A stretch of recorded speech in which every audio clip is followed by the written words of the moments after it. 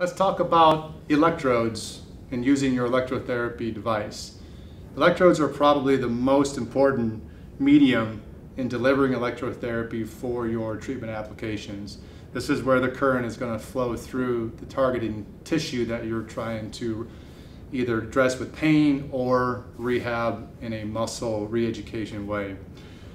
Not all electrodes are created equal. Remember that size is very important. The quality of the adhesive that's used in the electrode is very important. Even the backing that's used is very important. For example, cloth-backed electrodes will conform better to individual body parts much better than foam-backed electrodes. Okay? The quality of the adhesion is very important because there are two elements that really help with driving good outcomes with electrotherapy, and that's the quality of the adherence of the electrode on the body part and the amount of impedance or resistance of flow from the current through the electrode into the tissue and back out again. If the electrode builds up or it's a low quality electrode that has too much resistance, it will force you to use more amplitude, more current to try to deliver the outcome that you're looking for. So remember, low impedance, low resistance, high adhesion factors are very good in terms of electrode application and use. The other thing to keep in mind is size. If we're going to be using and treating electrodes for larger muscle groups like the quad, we want to use larger electrodes so we can create more force output of the current and the waveform you're using. If, for example, you're trying to re-educate muscle, it'll be more comfortable for the patient and create and elicit more motor units of muscle fibers. So keep that in mind. For smaller muscle groups, as in the forearm and the wrist extensors, we would typically use smaller electrodes like 2-inch square or 2-inch round. So keep in mind in terms of the body part and the muscle groups that you're working with and the size of electrodes. One last note, we'll talk about cross-contamination and infection control issues. Never before did we have an antimicrobial electrode that could kill the 6 most common bacteria found in healthcare. Think about MRSA and staph and some of the other important infections that exist in healthcare. Well, Richmar's microblock electrode is the first ever electrode on the market that actually does kill bacteria throughout the life of that particular pack of electrodes. For pain management, the most common method of electrode placement is basically to surround the area of pain, or in some terminology, it's bracket the area of pain. So let's take the lateral elbow of the patient where they're experiencing the pain. We're going to take 2 electrodes that are either 2-inch round or 2-inch square because we're dealing with smaller area and smaller muscle groups. And we're just going to bracket or surround the area of pain and then attach our lead wires and go through our electrotherapy protocol.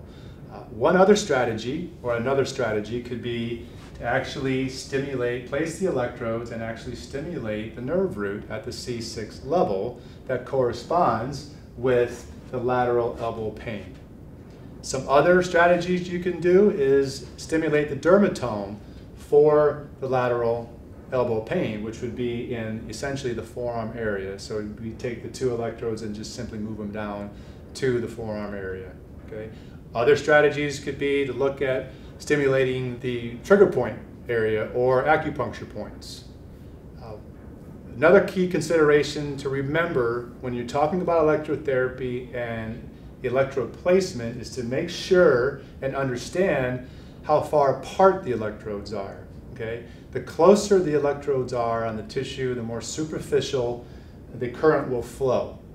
The further apart they are, the deeper the current is going to flow. So for example, if your goal is to stimulate the forearm muscles here to get a contraction and focus on wrist extension, if your electrodes are too far apart, you run the risk of not only getting wrist extension at the proper amplitude, but also incorporating the the wrist flexors at that point.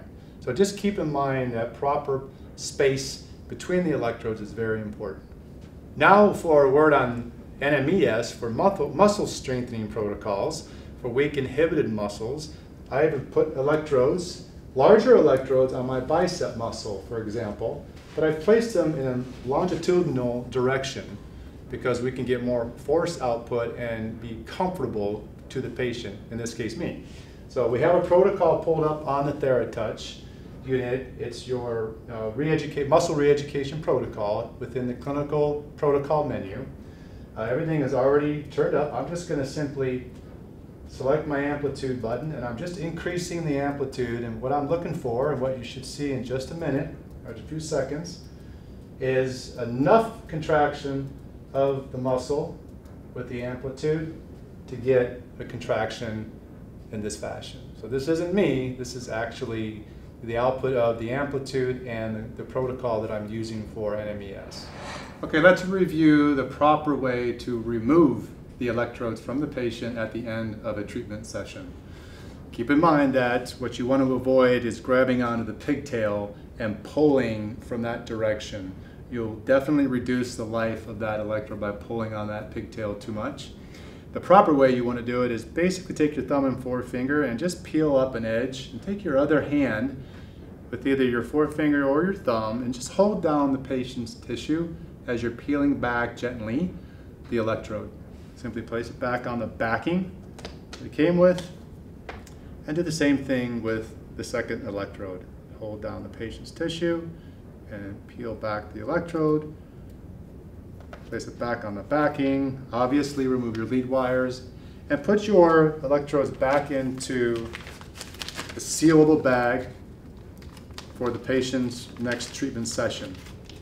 Now with the microblock electrode, the fact that it kills bacteria on contact really helps with another part of cross-contamination. While it's great for your staff and the patient with the interface with each other, when you put this back into the patient's file, it prevents cross-contamination with other patient electrode packs.